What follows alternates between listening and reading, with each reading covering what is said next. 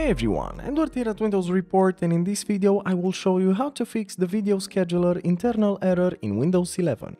So the first solution that you should always take in consideration is to run an SFC scan. To do this, press the Windows button, then simply type cmd and then run command prompt as an administrator.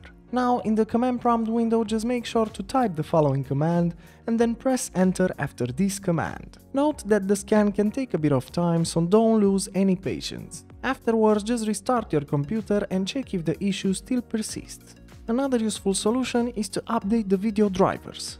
To do this, right-click on the Windows button, then select Device Manager from the list of options. Now, in the Device Manager window, make sure to expand the display adapters by double-clicking on it, and afterwards just right-click the problematic device and select the Update Driver option.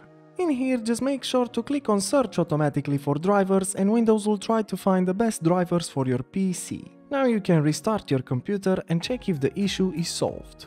Another useful solution is to reinstall the video card drivers. To do this, right-click on the Windows button, then select Device Manager from the list of options. Now in here, make sure to expand the display adapters by double-clicking on it, then afterwards right-click the problematic device and select Uninstall Device. In here, make sure to tick the box next to attempt to remove the driver for this device, and lastly confirm by pressing on the Uninstall button. Now you can restart your PC, and afterwards you'll see that Windows will automatically reinstall the drivers for you. You can then check if the issue still persists. You can also uninstall the latest installed hardware or software.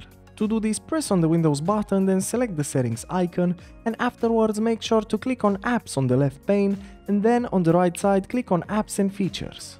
Make sure to locate the most recent program installed on your PC, then click on the ellipsis next to it and select the Uninstall option. After uninstalling the software, just restart your PC and then you can check if the issue still persists. And lastly, another useful solution is to update your Windows 11. To do this, press the Windows button, then select the settings icon, and afterwards make sure to click on Windows Update on the left pane, and lastly on the right side click on the blue Check for Updates button. Now Windows will try to find the best possible updates for your PC and install them automatically. Lastly, restart your computer and then you can check if the issue still persists. And that's it. Plenty of solutions to consider. As usual, for more information and details, you can check the article in the description below.